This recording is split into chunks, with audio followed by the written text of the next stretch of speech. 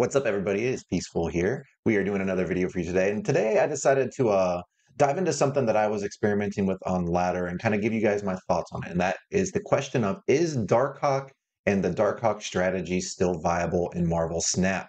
Now, you may remember just a few short months ago, this deck was the best deck in the game consistently over and over repeatedly.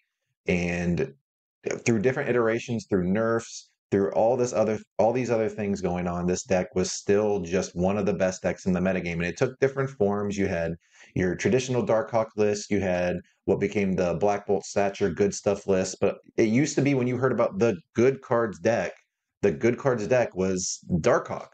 And I wanted to kind of explore Darkhawk and what had changed. I needed a little bit of information for myself, and I had some theories and sort of just understanding from what I had seen happen in the metagame, but I figured it would be kind of a fun thing to dive in and see for ourselves, is this deck still viable in Snap? Now, before we get too much more into it, if you enjoy my content, enjoy this type of thing, please make sure you are subscribed. Hit that like button on the video, comment down below what your thoughts are on Darkhawk and its status in the metagame.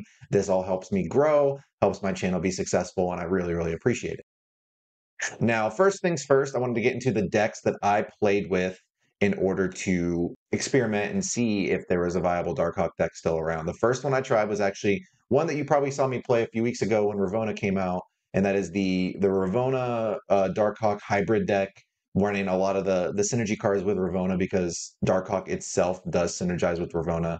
Now, this deck felt terrible to me, I have to be honest. It felt bad when I first tried it when Ravonna came out, and I saw a different list, one that looked a little bit more polished, and I did try that one out on stream, and it did not go well.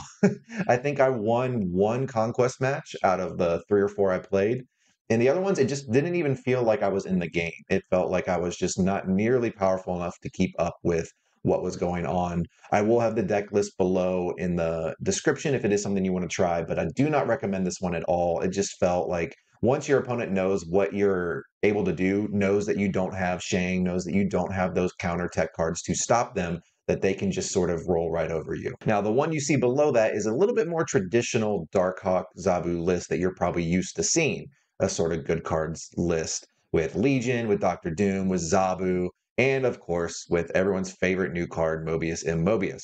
We'll get to him in a minute. He's actually much better against us than he is in this deck. But this deck was a little bit more successful. I did get to round 4 of an infinite contest where I did end up losing, and it just felt like every matchup was a struggle. The ones I won, there was a couple times where I literally even said to chat, you'll probably see it in these videos. I was like, I should not have won this game. Our opponents just misplayed, and that's not a good feeling, right? It's not a good sign when you're playing a deck and the only reason you win is because your opponent either makes a mistake or doesn't know what they're doing in the matchup. That's just not a good sign, because once you get to those higher levels of infinite conquest, once you get to, the 90s and to the infinite rank in Snap, it's just not going to work, because people are going to know what you're going to do. They're going to know how to play around it. And that is exactly the problems I ran into. People were able to play around what I was trying to do. They knew what the top end of the power output that I could make, and they knew that it wasn't enough to keep up with them. And the best version of this deck before with Black Bolt and Stature to me is just not viable anymore because of the amount of Mobius and Mobius in the metagame. So let's go ahead and get into some of the issues and problems that I have had with these deck archetypes in general. And the first one is Mobius. So Mobius is in every deck right now.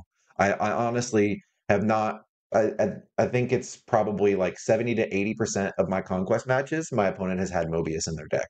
And that just means that you are playing a much more fair game. You're not getting those cost discounts from either Zabu or from Ravonna or whatever it may be. I even used to run a Sarah style deck with Darkhawk in it that was very successful for me. And even that gets stopped by Mobius. This 2 energy card that you get to basically play just for free because it's just fine on rate just stops so much of what made this deck good before. Like the Black Bolt into Stature plus Miles plus all these stats and some of the old style decks was incredibly hard for most decks to beat, but now those discounts just don't happen.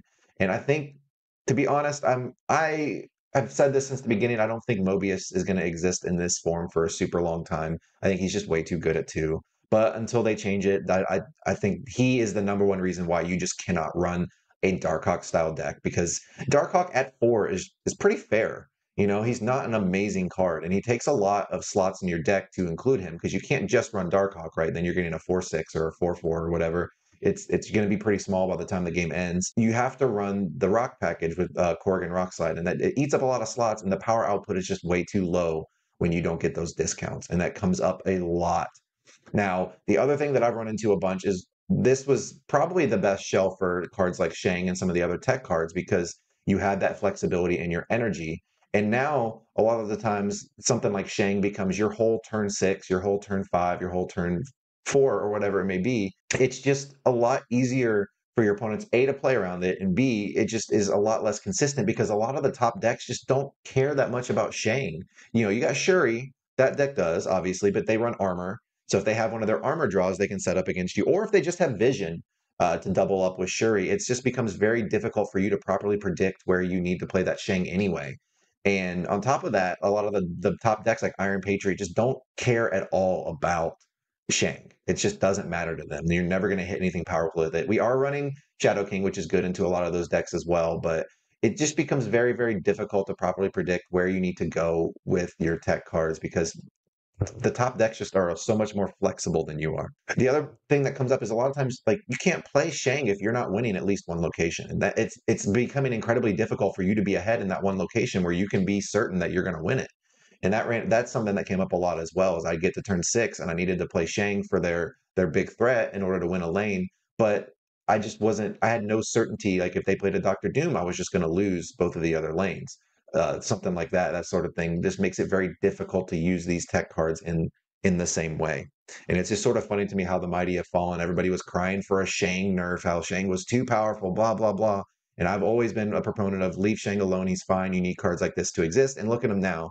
The metagame has shifted, not even because of Shang, it's just shifted in general because of where the power is in certain cards. And Shang's just bad. Shang's not a good card to have in your deck right now. So I highly recommend if you are going to go out there and try a Darkhawk list, replace Shang, put something else in there for him. So my final verdict, this deck, you know, it still can do some powerful things, but it's weak into many of the top decks. And that's a big, big problem. You're going to face decks with Mobius. You're going to face decks that just go over the top of what you're doing. And you're going to face decks that don't care about your own Mobius, right? We're playing Mobius because I thought, hey, maybe Mobius helps prevent some of that, you know, some of those other decks from doing their thing as well. But not really. Most of the top decks in the game right now just don't care about Mobius at all. So that they can also run Mobius, prevent you from doing broken things, but also just, you know, they get to still enact their game plan exactly the way they wanted to. So my recommendation, if you want to play this deck, is play it on ladder. Do not play it in conquest. Over the course of a conquest match, it is going to be very hard for you to win any cubes. On ladder, you can still get a little bit of wins, and the deck is still very powerful, so you should still be okay in general, but I don't recommend this deck for Conquest, and that makes me sad, because I do love Darkhawk. I just finally got a good variant for it, like right before its win rate went into the toilet. Hopefully someday things shift back around, and it becomes at least a viable tier 2 or 3 deck. Right now, though, unfortunately, it is just not a deck that is very strong in the metagame. So I'm going to give you a couple games that I played, show you kind of some of the successful games that I had. But overall, my win rate was not very good, and I do not recommend this deck unless you just want to take it into ladder for a few games. And that's all I got for today. I hope you all have a fantastic weekend, and I'll see you next time. Bye, everybody.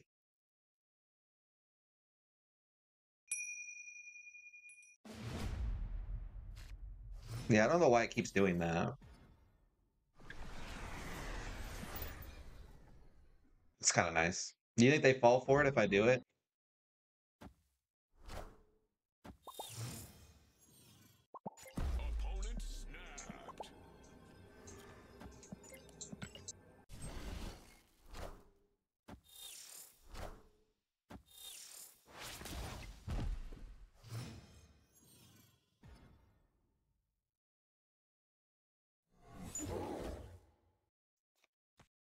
Like they were clearly like they're acting like they were doing it for the thing, but they're in reality they're doing it because they think they're gonna win. Like look at this. Look at this start.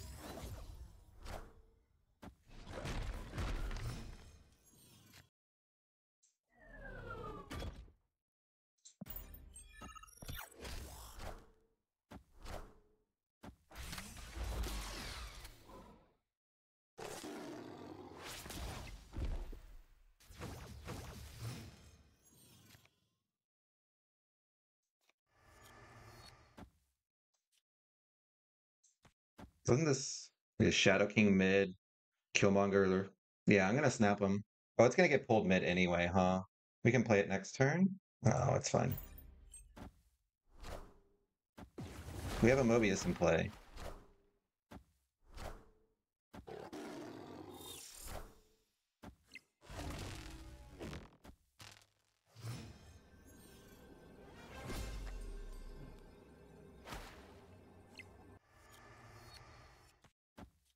They Doom, right? Like they're gonna Doom. So this beats Doom mid and wins left.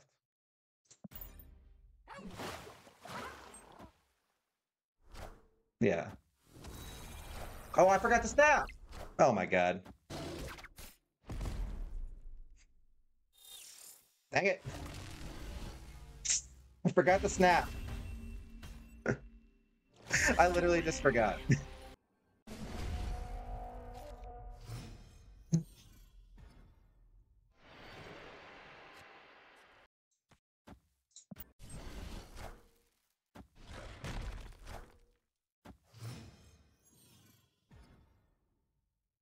They have armor probably, right? To back it up? No.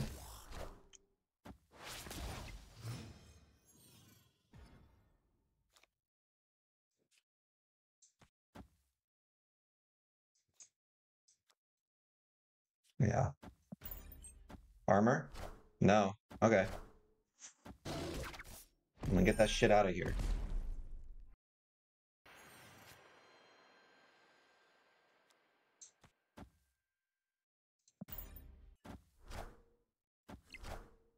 Oh. Wait, we have Shadow King to help with that. We should play Mobius and Zabu.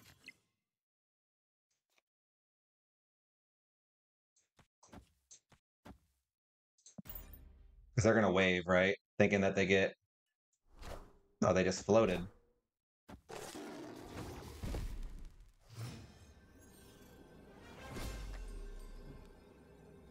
This goes down to 4 plus 5 plus 6 is 10. No, 5. This goes down to 1. 6 plus 6 is 12. This will be 4, 12. We tie there, and then we just play this here. We have 11, 8. They win. They win if they have the freaking Doom. We only gave them 1 rock this game.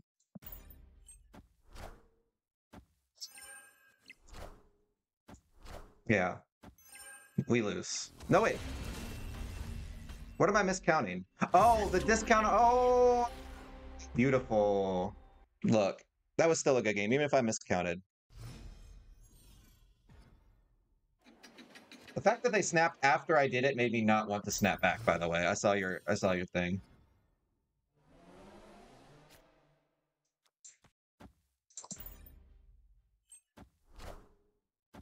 All right, we need to not have Cryo. I'll give them props for playing around it. That was smart, but we just need to avoid having Cryo and we should be fine.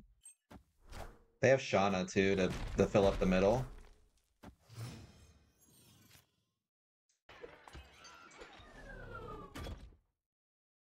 Can't play it here. It's gonna be Shauna, right? Yeah.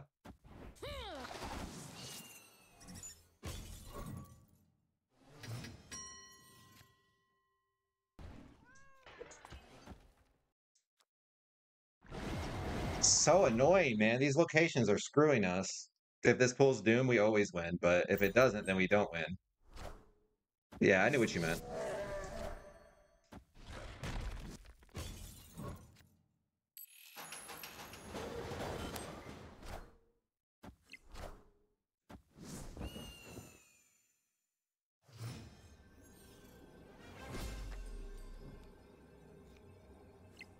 I can just play big here. Like I don't have big enough stuff to play mid. It's turned off right now, but it doesn't actually help us. It's over here, right? I don't see how that would ever win. Let's say they go Blue Marvel, Ant-Man mid. We lose to that.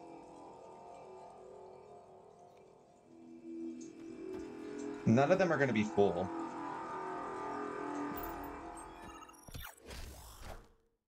Yeah, see, look. Just got it.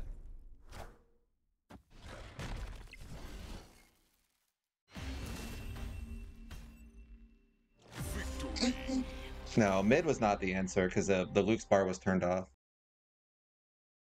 Bum bum bum bum bum bum bum bum bum bum bum bum. Rock. Have a rock.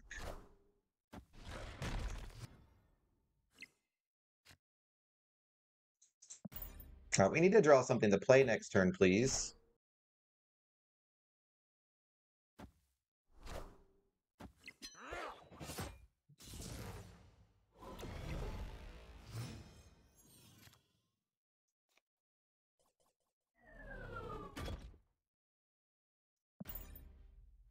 Everything in the deck to hit is pretty good. Now Zabu's a bad hit.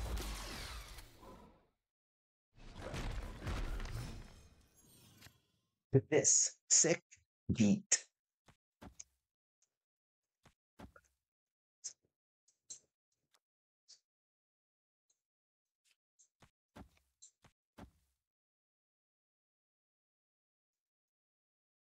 I'm gonna risk because if they don't play over here, we're kind of in trouble. Shook it all off. Damn it! You son of a bitch!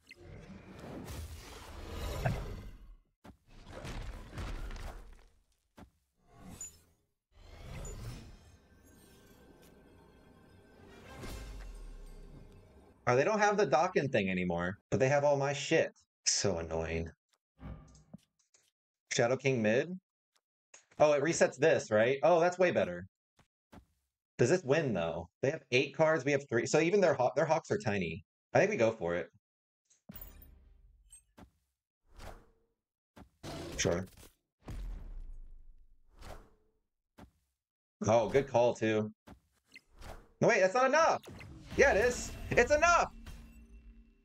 You're a genius. I'm gonna pretend I saw that the whole time. I totally saw that the whole time.